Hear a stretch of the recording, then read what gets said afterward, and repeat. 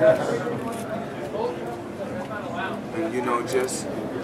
when it's a fight of this magnitude, to build a fight of this magnitude, a lot of people don't know, what it takes. It takes, of course, it takes a tremendous team, but you got to sign, you got to sign 600 gloves. You got to sit and sign 600 gloves, and then we do the commercial. I got to do 60 to 70 teleprompters. It takes a lot, to build a fight of this magnitude. But I feel like I was put in this position for a reason, so I took advantage of it. Leonard, I have a question for you. When you hear Floyd talk about light at the end of the tunnel, so to speak, this fight in May, September, and then following the day, in terms of boxing not being involved in the sport, what is your feeling of seeing him be able to, I guess, walk away on his own terms? Shit, I'm happy. He deserves it. I mean, he's put in the work his whole career. He's grinded, done everything the fans have asked him. And he's had a remarkable career. It's time to hang him up. Made all the money you can make. What else is there to do in the sport? Have nothing else to prove. Well, I'm not gonna really retire. I still got to help. Still work with my stable of fighters.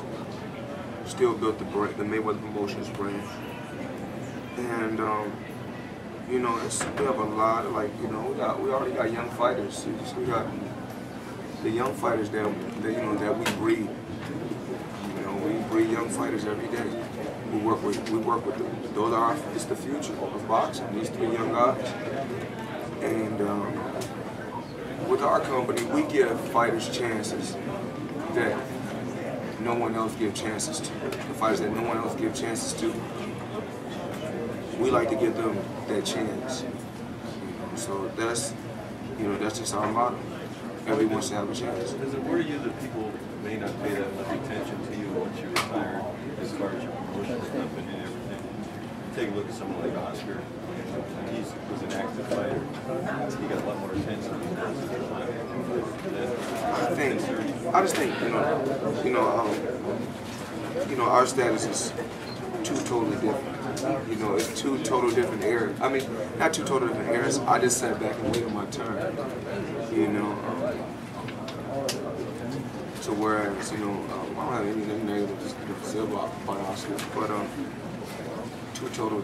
There's a difference between being promoted in just one area. Being big with just the Hispanics and the Latinos, to where when you're a worldwide figure, it's totally different. I think Oscar De La Hoya, I think he was a good champ. I think he's a solid guy. But it's different levels to this. There's a difference between being a top athlete and a former top athlete, isn't there?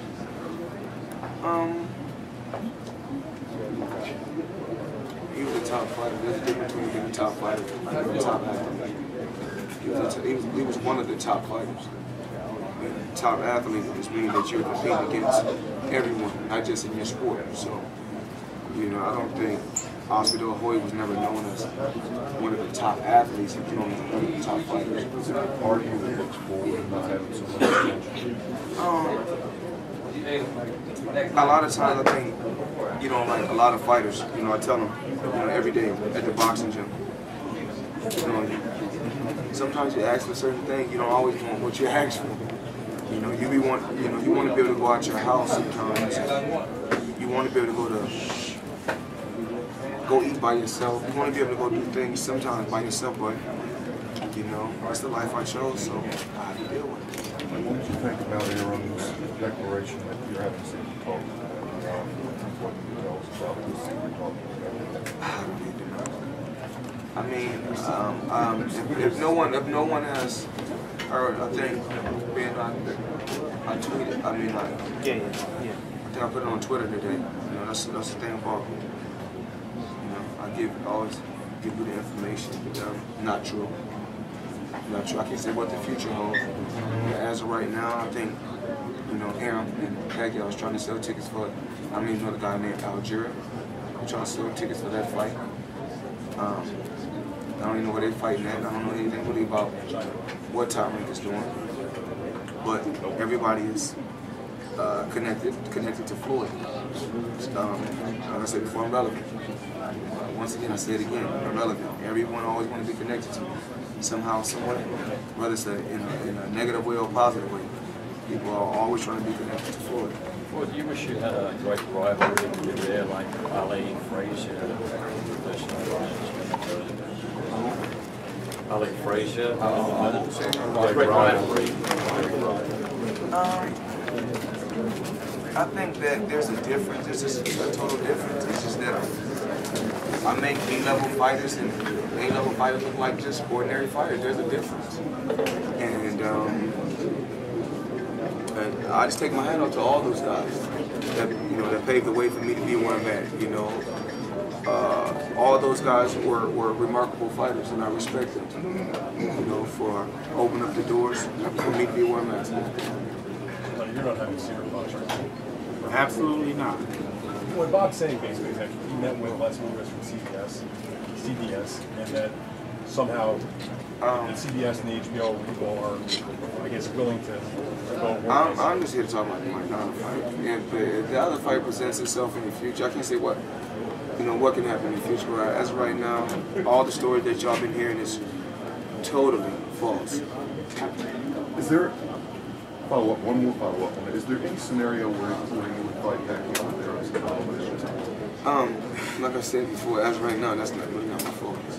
I mean, not disrespecting nobody, but that's not my focus. I got to focus on the guy that's in front of me. And I think that with the Marquez fight, with the Pacquiao-Marquez fight, as y'all can see, when a guy is focused on other things, you see what happens. So my focus is Maidana.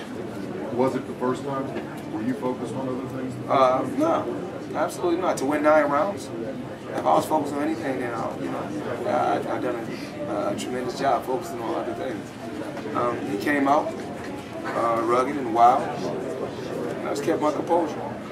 And when the time presented itself, and when the opportunity presented itself, I took full advantage of it. Did you ever go back and watch it? I watched it a few times. Yes. How is that fight different if you don't have the cut? Probably no different. I just said, the 4th round, I couldn't see. Was that your first real cut? No, I've been hit with a headbutt before. I mean, like a punch? I didn't get hit. You know what I'm saying? I've been hit with a headbutt. A couple 2 or 3 other fights. How long did you say you couldn't see for? You said the whole round I couldn't see. that whole round. The whole round I couldn't see.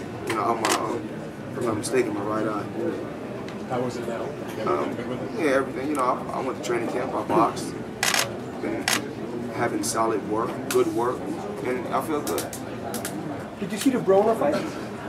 Oh yeah, actually I did. I think after watching college football, I tuned in. I tuned in. I watched the Adrian Broner fight. I was impressed. I had a long talk with Adrian actually. And the day before yesterday, I told him that he's a remarkable fighter. He has all the tools, all the skills, but it's a lot that he has to learn. Not just inside the ring, but outside the ring. I was young like him at one particular time, and I made certain moves that I shouldn't have made, but I didn't have a Floyd Mayweather to tell me, you shouldn't do this or you shouldn't do that. But Adrian Broner is he's a good kid, but he's still learning. He's young.